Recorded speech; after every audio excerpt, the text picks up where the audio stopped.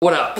Today we're going to talk about waves. This is a circle. You probably knew that. If we were to turn this circle on and watch it go up and down and up and down and trace that motion out, you get what's called a sine wave, which you know to be important in things like pendulum motion, particle physics, things of that nature. Sine waves are important. But for my money, the coolest thing about them is you can add them together to do other things, which sounds simple until you realize this is how the 2018 Nobel Prize in Physics was won. My buddy Brady has a really good video about that over on 60 Symbols. There's some fancy math I learned at the university called the Fourier Series. These are my old notebooks. And check this out. The teacher challenged us to create this graph by doing nothing but adding together curves. And I found where I did it. It's right here. And it took me, it looks like 4 or 5 pages. Yeah, it took a lot of pages. And I ended up with this. I was able to make the graph by adding together a bunch of waves, and to demonstrate that, I created this. I had to get a tripod. Here's my flip book. So it starts with one sine wave, and then we add another one, and you can see the more waves you add together, the closer the function gets to what you're supposed to make. Because you can see, like, that and that look very similar. That's 50 waves added together. So it's cool, and it's one thing to know how to do the Fourier series by hand. It's quite another to understand how it works. And I didn't really have that moment of it clicking in my brain until I saw this awesome blog by a guy named Doga from Turkey. He's a student at Georgia Tech. I want to show you this. This made it click in my mind unlike anything. This transcends language. So let's go check out Doga and let him teach you how a Fourier series works. I'm in Georgia Tech. This is Doga. Hello. You have visualized via animation a Fourier series in the most beautiful way I've ever seen in my life.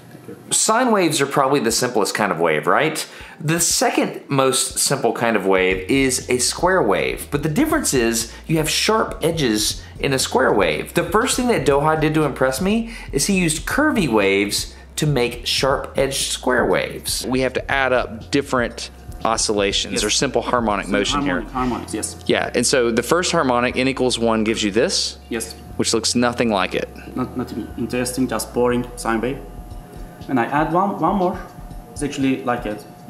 I'm adding one harmonic and other one-third of that harmonic radius. So you're adding a base. What are we going to call these? Wipers? Yeah, let's call them wipers. Okay, so we're going to add a wiper on a wiper.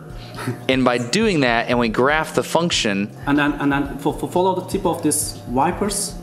Yeah. And draw that respect to time. It's awesome, man. Yes. Like this is really, really beautiful and really, really simple.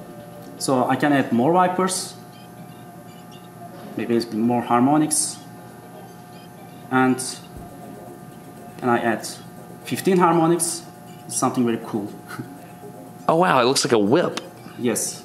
So you're saying, so basically, here's the upshot. A Fourier series, you can create any function as a function or an addition of multiple simple harmonic motion components, right? Yes. All Doga is doing is he's taking these sine waves that we explained earlier and he's stacking one on another sine wave. He's stacking the circles to add together these waves to create a Fourier series. These visualization techniques that Doga developed worked on any version of any function. For example, on a sawtooth wave, you can see at n equals 8 how the Fourier series starts to play out. It looks really cool. How did you do this? Like, what program did you use to visualize this? I use Mathematica.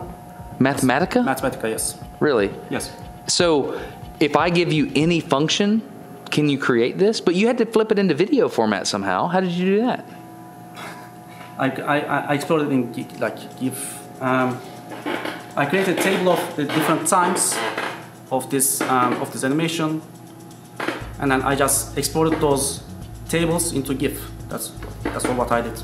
Okay, here's an interesting question. Are people? It's actually GIF. I don't know if you know that.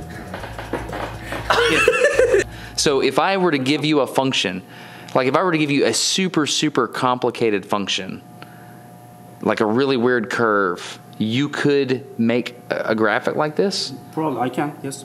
So I can challenge you. Yep. Let me explain what's happening here. Amongst academics, there's this thing that I just now made up called math swagger. And basically, it's when a person's good at math, they think they can do anything with it. It's not like a prideful thing. I mean, Doga's a very humble person, but you could tell he was very confident in what his abilities with math were. So I can challenge you. Yep. which is why I'm challenging him to draw this with the Fourier series. It is that smarter everyday thing that you see all over the internet. I totally am geeking out right now. I love this. It's a hard image to draw using math. It's got like curves, right? It's got little sharp points and switchbacks. It's self-serving for me. So this is an appropriate challenge for somebody that's demonstrating math swagger. The problem is he actually can do it. He can model this using nothing but circles in the Fourier series, which is completely impressive. Check this out. The first thing that he has to do in order to draw this image is to extract the X and Y positions that he would need to make functions for in order to make this thing work. He then needs to create a Fourier series for each one of those functions so that he can add them together. And as you can see, these first few were not winners. I mean, like, no stretch of the imagination could make your brain think this looks like the side profile of a human head. Everything's a bit derpy. But as he starts to refine it and he adds more and more waves to the functions, things start to hone in and it starts to look really good.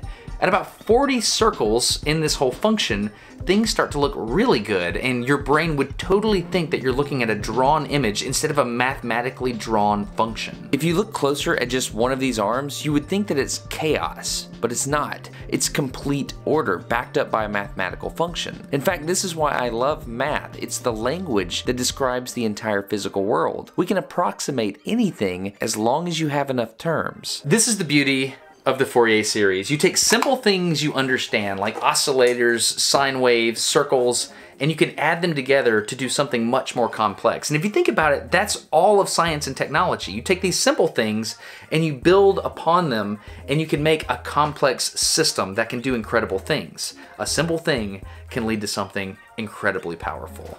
Speaking of the power of simple things, I want to say thanks to the sponsor, KiwiCo. I reached out to KiwiCo and asked them to sponsor Smarter Every Day a long time ago because this can change the world. They send a box to your house for a kid to open and build a project with their hands. They're not on a phone, they're not like on a tablet, they're building something with their hands, and that's gonna change how they look at things. So you might elect to work on the kit with your child, or it might be important to have a hands-off approach and let them build something on their own and see it through to completion. The kit comes to your house, there's really good instructions in there, the kid gets to work on a project themselves, and at the end of the project, they have something they built with their own hands. Ultimately, I just want you to do this for your children, or a child you love, and I want more of this in the world. Go to kiwico.com/smarter and select whatever kit makes the most sense for the kid in your life. Get the first kit for free, you just pay shipping, you can cancel the subscription at any time. It makes a great gift. I really believe in KiwiCo. kiwico.com/smarter. Thank you very much for supporting Smarter Every Day.